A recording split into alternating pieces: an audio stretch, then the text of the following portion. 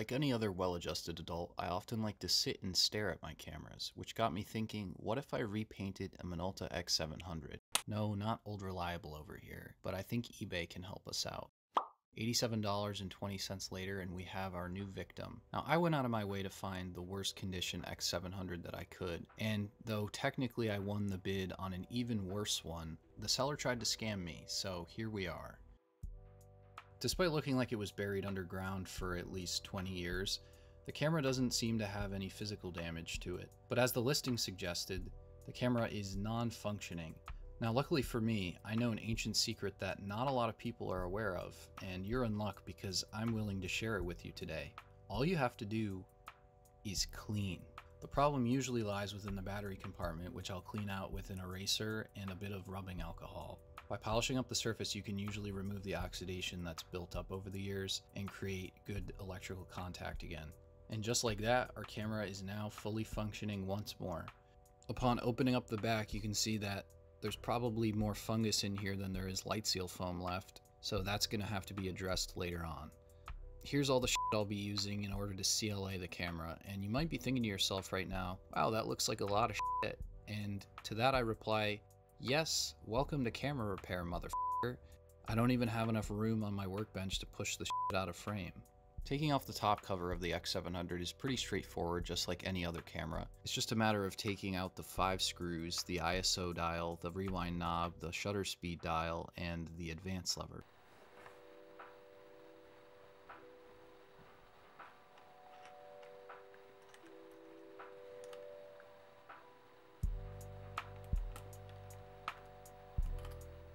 Now before we start yanking away at the top cover, we gotta be careful because there's a whole mess of spaghetti waiting for us underneath.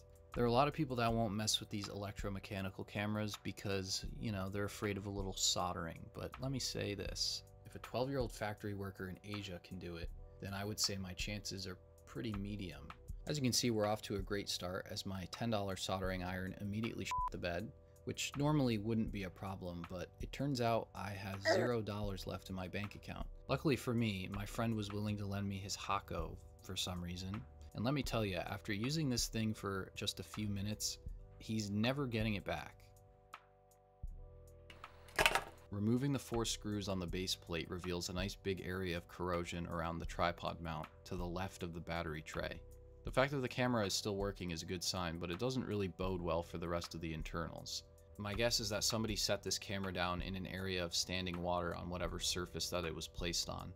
Loosening the top flex PCB to get at the prism requires a little bit of order of operations bullshit, because we're going to need to free the shutter speed assembly as well as the frame counter and advance assembly before we can even get at the strap lug to remove the plastic shell, which removes the plastic shroud around the lens mount, which allows us to access the wires that are soldered to the resistor band for the aperture. And on top of all that, we have to desolder even more wires to get it lifted out of position. I guess this is why people don't really like working on these cameras.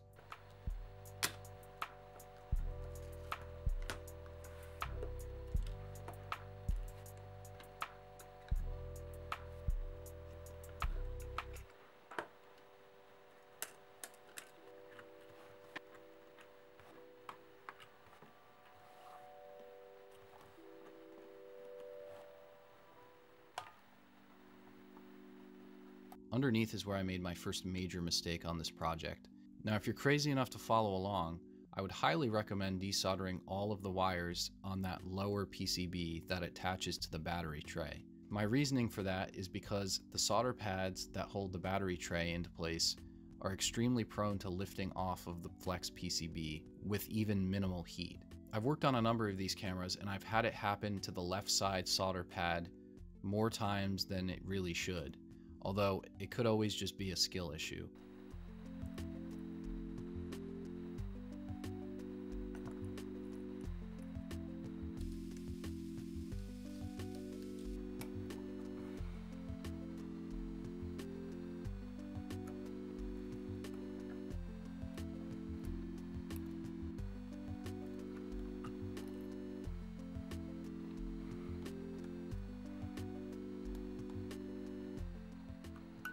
The flex PCB is pretty fragile, so Rather than what I show here, I would really recommend just fully desoldering it and removing it to prevent any unnecessary damage from occurring. You pretty much have to desolder everything anyway, so it's kind of just more trouble than it's worth to do the wiggle method. I would highly advise against getting rid of any of these little plastic pieces that are around the prism because they help prevent shorting against the flex PCB.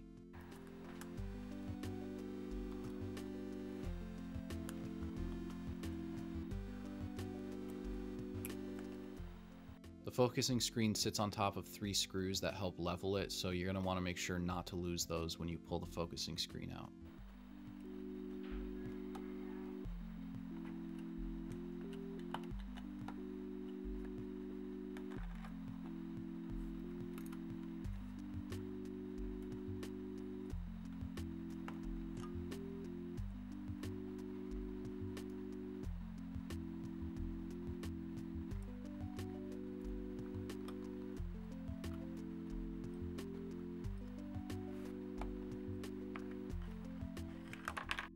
Last thing I have to do is remove the metal arm that charges the mirror when the film is advanced. This will allow us to separate the mirror box from the back of the camera. I have to be careful to do this gently because there are a lot of wires that are tucked in precariously in various areas, and also a number of wires that I forgot to desolder. I don't know if I said it earlier, but you basically have to desolder every single wire at one point or another, so it can get a little bit tedious, and you're basically completely f***ed if you don't take enough reference photos as you go.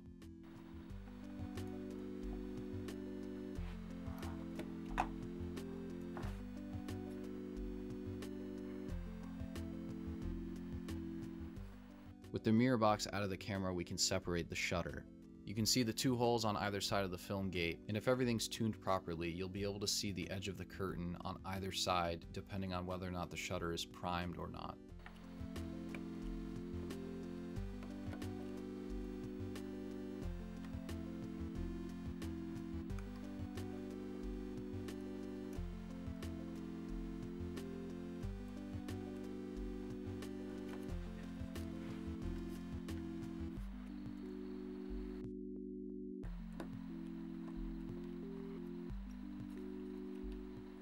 Now that we have our camera mise en place ready to go, it's time to get to cleaning. I'm going to start by using my airbrush to blow most of the loose dirt and debris off of the camera components. When you do this, you're going to want to make sure that you have your coffee sitting on the other side of all the components you're dusting off, so all the loose dirt and debris flies into your open coffee cup to add extra flavor.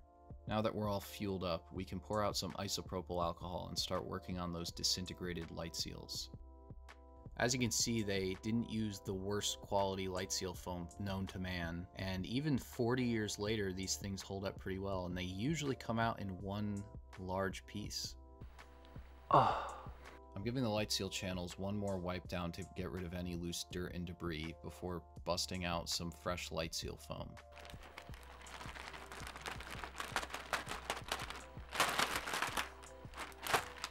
I'm not going to go too far into detail about the light seals because it's probably one of the easier jobs you can do on a camera. I'm just manually cutting the light seal foam to size and replacing all the foam around the interior of the camera as needed.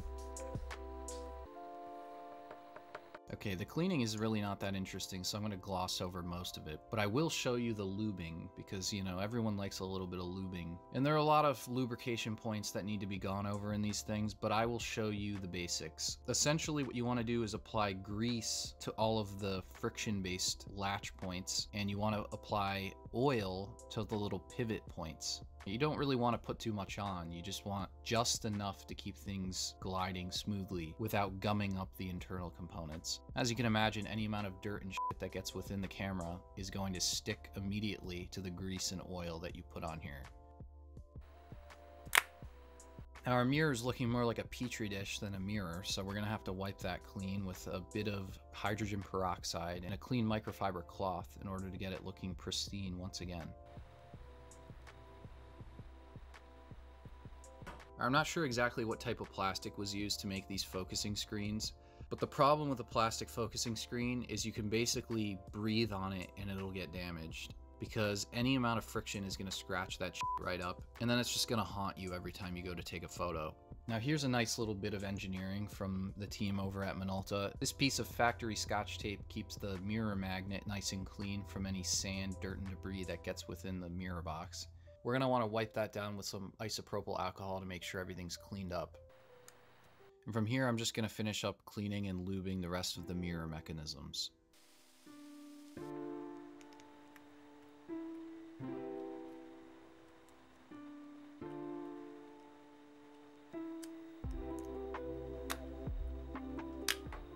Now that everything's nice and clean, we'll start to put everything back together again.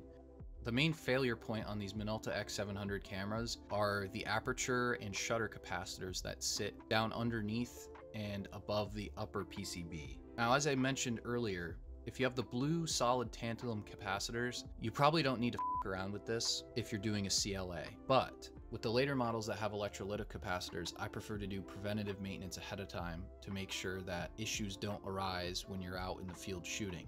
You'll be f***ing malding if your camera shits the bed on you when you're 3 shots into a $25 roll of film.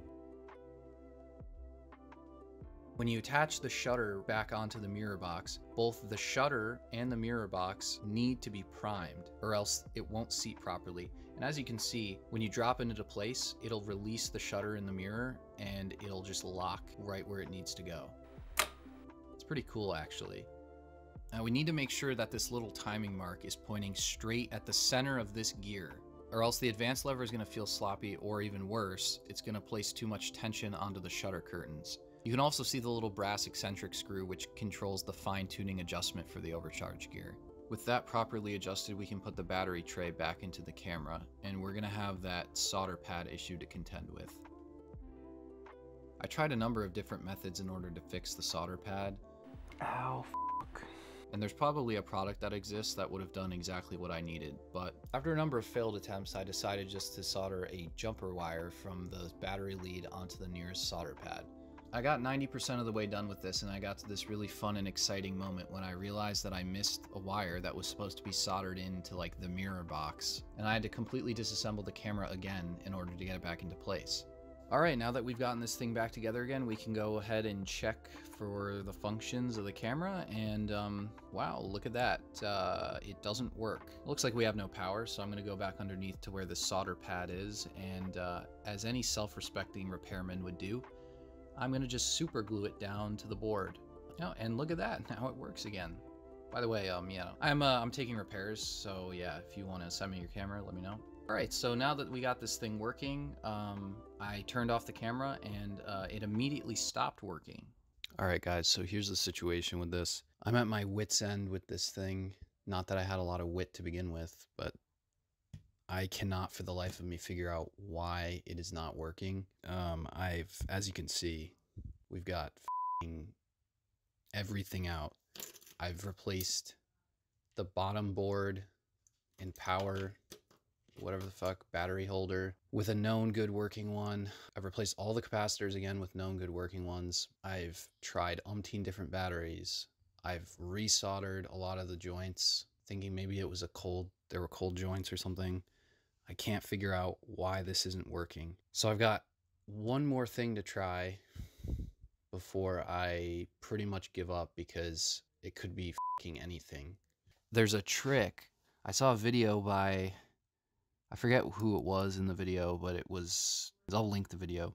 I guess sometimes what can happen is the voltage will drop between these two yellow wires, and if you solder them together directly, it can solve the problem.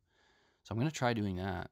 Hopefully this works, fingers crossed. Now I may be a lazy f***er, but I'm nothing if not persistent, and in the end I did figure it out. The entire problem was just that the camera was jammed, and there was no electrical issue at all. So I basically wasted 3 days for nothing trying to get this thing fixed for the video, and yeah, it took me all of 5 seconds to get it fixed once I realized that it was jammed. Oh, and I also took the opportunity to tune the shutter speeds using the brass eccentric screw that you can see at the front left of the camera. Here are the results from before and after the CLA.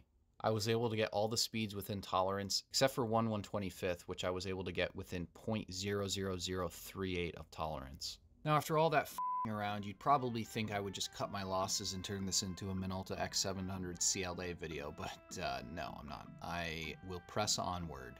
But before that, we need to get a few things prepped and ready to go. There are a few small components and mechanisms which need to get disassembled before we can start masking and painting. There's the self-timer and exposure lock switch, as well as the ISO dial, and the little metal rings that clip on underneath the two knobs.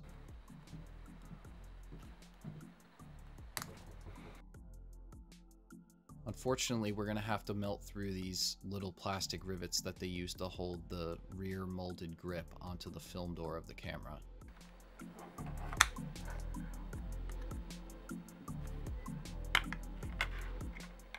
Now, I gotta give it to Minolta. They really knew what the f they were doing with these adhesives, because you can peel these things off and they'll stick right back on again like the day they rolled out of the factory. I'm gonna make some light modifications to this plastic back piece. I'm not gonna need the film reminder slot. I'm sure that won't come back to bite me in the ass later in the future. Really, the main reason is because the ISO ASA scale is completely scratched up and fairly unsightly. So I'm just gonna score it a few times with a utility knife and then snap it right off.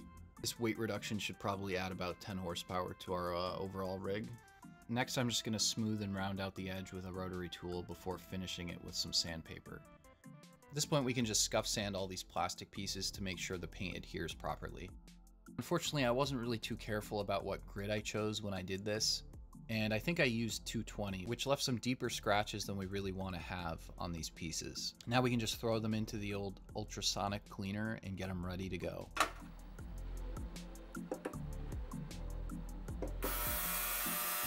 At this point, we're going to start experimenting to see what we can use to remove the paint on the top and bottom covers of the camera. I'm starting with lacquer thinner, which I've applied to a paper towel, and I should probably be wearing gloves while handling. As you can see, it didn't really remove much other than some trace amounts, so I decided to pour a little bit more on and let it sit before doing whatever the f it is I'm doing here with the screwdriver. That also failed, so I thought a gentle application of heat might do the trick.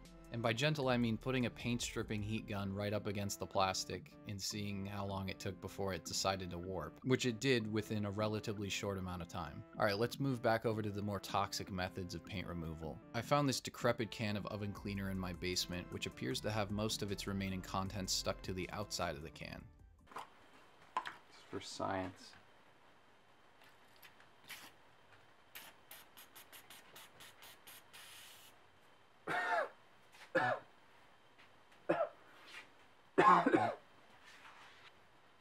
Should probably have my recipe. Yeah, that also didn't work at all, so let's try leaving the parts in a bath of isopropyl alcohol overnight.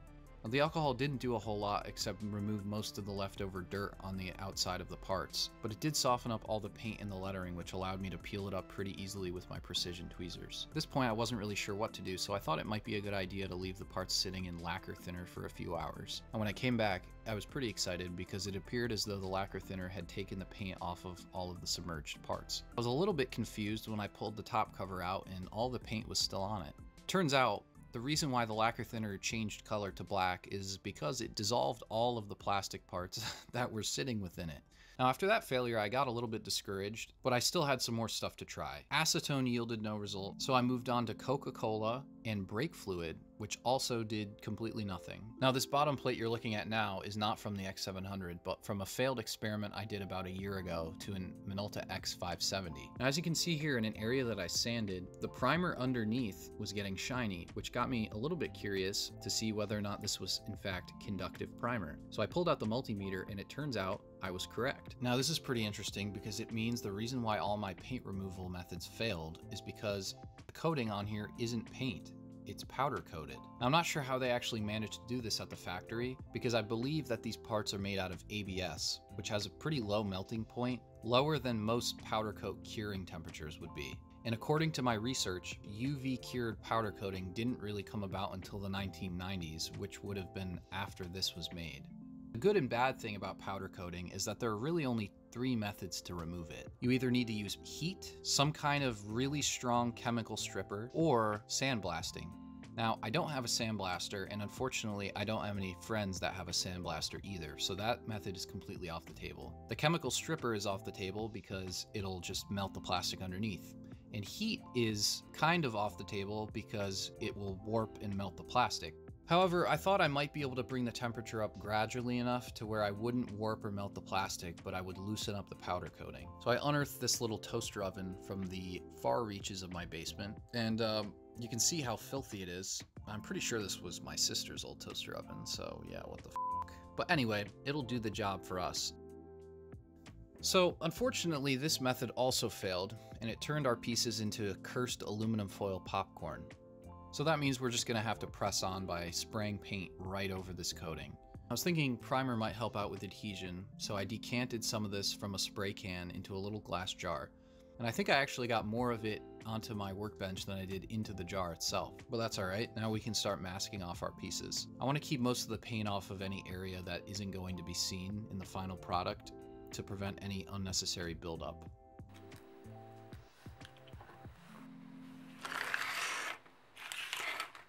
Okay, so now we've got the parts masked off and ready to go, but we're going to need a place to spray these. So I built myself this pretty awesome, fully OSHA approved RGB edition spray booth. And this should keep all of the overspray flying out the back towards the furnace on the other side of the basement. So I started by airbrushing most of the pieces with primer, and as you can see, the flow is pretty fucking terrible. And that's because I didn't thin the primer at all, although I'm not really sure that you're supposed to thin primer, but it was way too thick to go through the 0.3mm nozzle of my $20 airbrush. After 24 hours of dry time, the primer's kind of failing the scratch test here, so I'm just gonna take this little off-cut piece of plastic and use it as a test piece for the base coat. And as you can see here, it's kind of failing miserably as all the paint is kind of just scratching right off of the plastic. But we're gonna just do the right thing and pretend we didn't see that and keep going. At this point, I figured out I had to thin the paint out way more than I had been doing previously to about a 50-50 or even 60-40 thinner to paint ratio. So I was actually getting pretty decent results out of this cheap airbrush. Now, that's not to say I didn't have my fair share of mistakes, and my technique was definitely a little bit lacking. Here you can see where those sandpaper scratches are coming back to haunt me, as they are pretty f***ing visible even through a few coats of paint. Any of the reject pieces got to swim in the vat of sadness, which, by the color you can tell at this point, has been used rather heavily. Now the problem is, I didn't really account for this quantity of mistakes, though based on my track record, I probably should have. But because I ordered the paint online and I wanted to get this video done, I just used what I had on hand, which happened to be this cheap gloss white enamel. And all I did was just decant this paint and put it through the airbrush over top of the white lacquer paint that I had already put down. Ultimately, I only had the primer on a couple of the pieces, and I used the lacquer as a base coat, and then the enamel was sprayed down on top of that. Now, this substance right here is a little bit questionable, but it's not what you think. This is actually Minwax polyacrylic, and this is what I'm going to use for the top coat. Now, right here on the can, it says that this is for wood substrates only, but I'm going to completely ignore that and spray it over top of the paint anyway. At this point, you're probably thinking, Patrick, why would you risk f***ing up all of that work that you've already done? And you'd be completely right. But the thing is, there's a little voice in the back of my head, and it says, trust me, bro. And who am I to argue with that? But in all seriousness, I have seen a number of model builders use floor polish and some other slightly unorthodox methods of clear coating models. And while I haven't seen anyone use this product specifically, it looks suspiciously similar to a lot of the clear coats that they use. It may not be quite as strong as automotive urethane, but it should get the job done. I start out by going in with a light dust coat, which I then flash off by blowing just air onto the part. This creates a somewhat rough texture on the part, which allows the second coat to go on heavier and promote better adhesion. I let the polyacrylic dry overnight before sanding out any of the dust that had settled into it, and there was a lot of dust. With the top coat finished, we can finally put our spray booth where it belongs and get to peeling off the masking tape. My masking job was okay, but I did end up having a little bit of tear out on the edges because I waited kind of too long. What I realized as I was doing this is that what I really needed was masking fluid, which for those of you who don't know, it's basically like liquid masking tape. You brush it on and then it dries into this little like rubbery shit that you can peel. Now moving on to the detailing, and it's pretty straightforward because I'm just using black, white, and red, which is simply my logo branding color scheme. Unfortunately, when I was doing the detailing, what I didn't realize is that the polyacrylic takes a week or more to fully cure. So in a few areas where I was wiping off the excess paint, I kind of f***ed it because I burned through and melted the polyacrylic. Now, this isn't the end of the world. I can still go back and fix it. It's just that I'm gonna have to wait before I can wet sand it, and I'm not gonna be able to do it before I get this video out. With all the detailing done, we can finally reassemble the camera and get it into its naked, skinless form. There are plenty of imperfections to be seen, but we're not going to look too closely at those.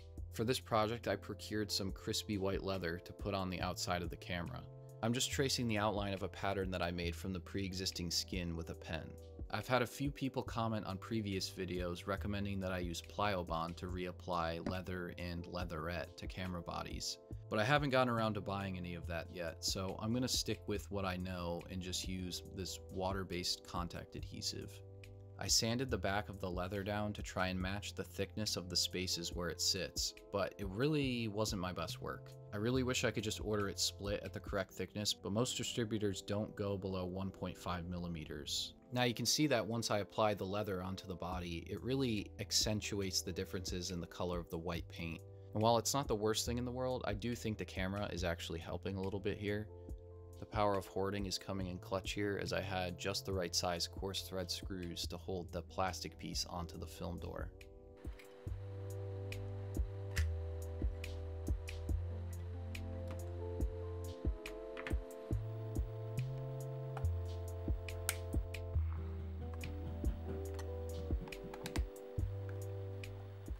Hang on, there's one more thing. I forgot I need to reattach the MPS badge to the front of the camera body. I could have done a lot better of a job painting this, but as long as you don't stare at it too long, it looks kind of okay.